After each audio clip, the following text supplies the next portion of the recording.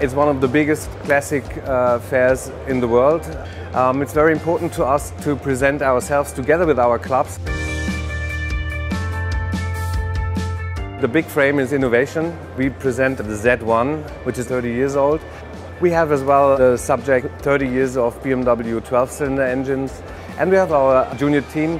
As far as I can see, it's the first really planned educational program for racing drivers ever. It was not just find some young talented people, put in a car and let's drive it. It's the other way around. It's a training which also took place outside of the car. And we have, of course, our other two brands with us as well, like Mini and the brand Rolls-Royce.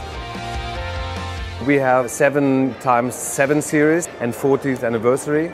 We have brought some production cars, but also I would say some special cars like the 16-cylinder of the second generation of 7 Series. We have one of the most famous 7 Series with us, the James Bond Tomorrow Never Dies car. So you have, I think, a good overview what is a 7 Series and why he had become so like it is today.